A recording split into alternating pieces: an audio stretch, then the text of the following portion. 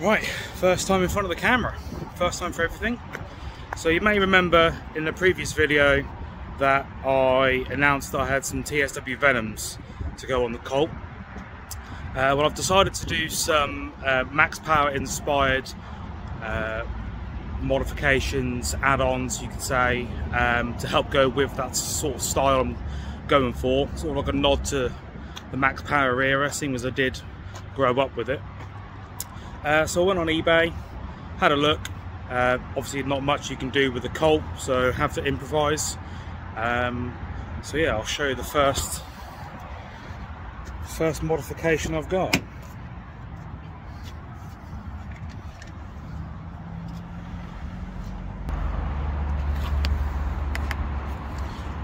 So first one is some eyebrows, sprayed with a rattle can. Not the greatest to finish, as you can see. Apply some double-sided tape, helps stick it on. I've just washed the car, so that should help. Right, let's get cracking. I've now wiped the headlights with some white spirit. Although I have now washed the car, it probably isn't 100% clean. Now going to use a heat gun. It's bloody cold out here at the minute, being winter, so every little advantage I can get will help. Obviously I don't have a garage, so it'll be impossible. So yeah, let's go warm it up.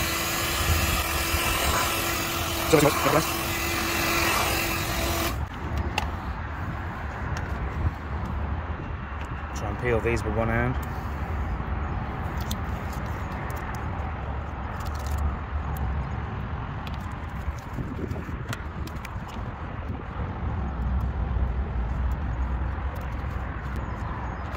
So, just a case of lining up the back edge.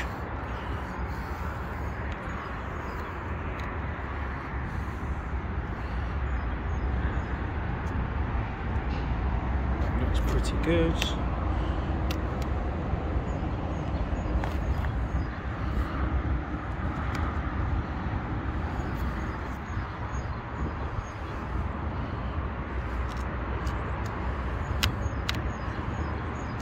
Don't know whether to go slightly further back. That's probably a little bit better.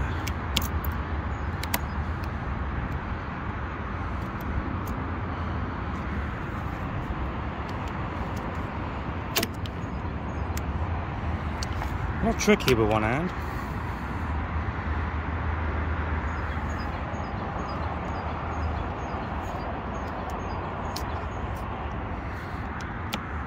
Up there.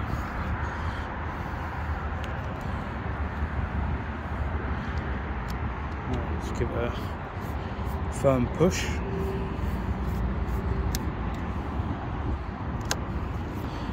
Not too great there, is it?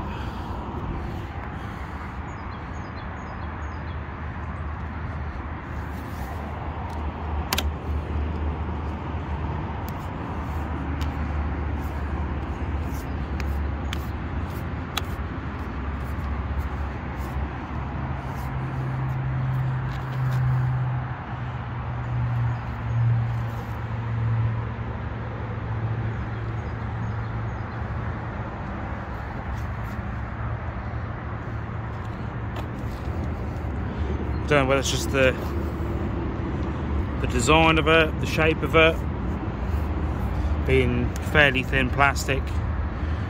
Don't know. I'll find out when the bonnet shuts. Right, I'll do the other side and I'll be back in a minute. Right, that's the other side done.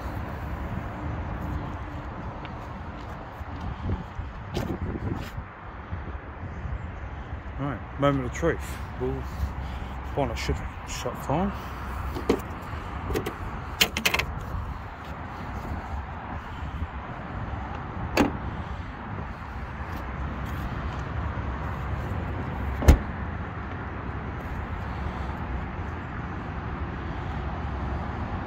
Don't look too bad.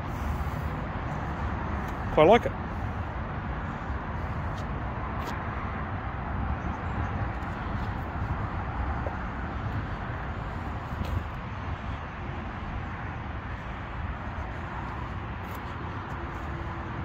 Awesome. Right, on to the next one. So the next two aren't exactly max power, but like I said, very limited on what you can do without spending a lot of money chopping, modifying to fit. Gone like the universal route, much cheaper, should be a lot less time consuming. But yeah, the first one is to do something get my words out, something with this aerial. Seems to be a common thing for the rubber seal around the roof area to perish. As you can see, mine is pretty non-existent. So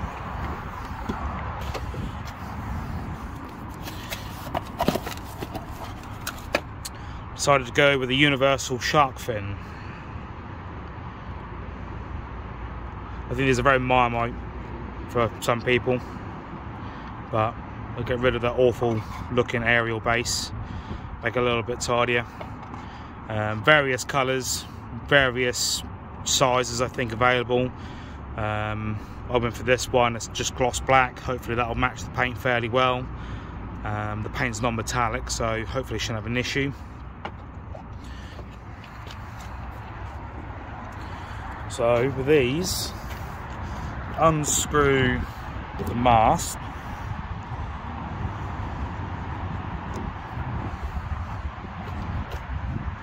Put this down somewhere dry.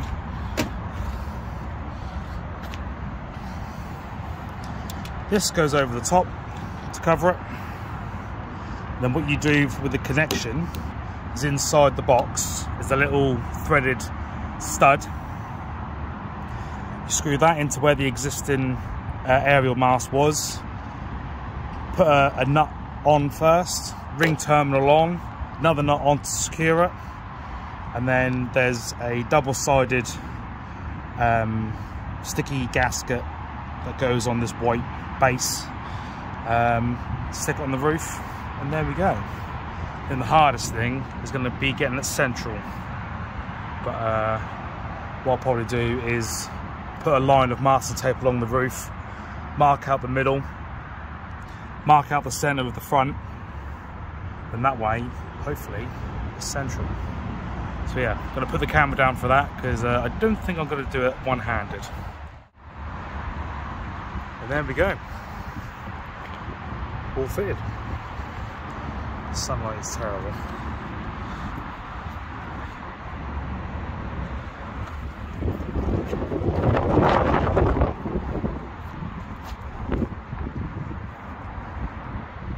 That's such a difference. Nice and slow. Awesome, on to the next one. Right, this last one, even I'm unsure of it. We shall see. Some may recognise this, some may not. This is a universal spoiler. I'll set it like that. Gloss black, one big length of it, cut to size. Got some end caps and double-sided tape. Right, so idea is to make an extension that goes on this spoiler here.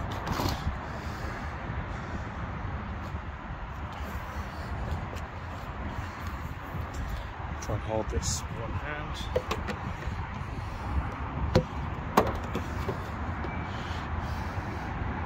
Something like that. Probably won't go all the way round. I think it may look a bit odd. I don't know. What we'll do is cut it to size first, stick it down with some masking tape, and see how it looks. This is going to be interesting. Can't go all the way to the end. One, because the cap won't look right, and two, the spoiler's quite curved. Although this curves that way, it doesn't really curve sort of round. So I think if I just do it up there, just before where it meets the actual boot lid itself, might be alright, but don't know, trial and error. Luckily I've got a spare one of these because the first one didn't arrive, so if I balls this up then I've always got another to go back on. But yeah, let's measure from here to roughly where I want to start, cut the lip to the right length, and see how it looks. So I got it fitted. I had to trim it a lot shorter than what I wanted it.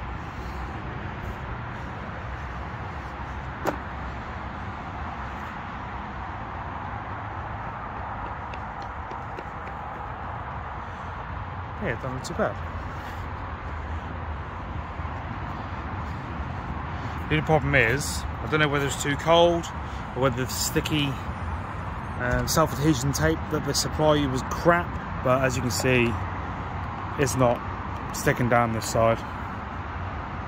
So what I might do is pull it off. Now I know it's trimmed to shape, buy some decent double-sided tape, the same stuff that I used for the eyelids, and perhaps try it on a warmer day. Yeah, look, let's just pull it straight off. Too crap. But yeah, that's the idea. I think they'll look quite good. It's just not right on there, but the end caps are a nice touch.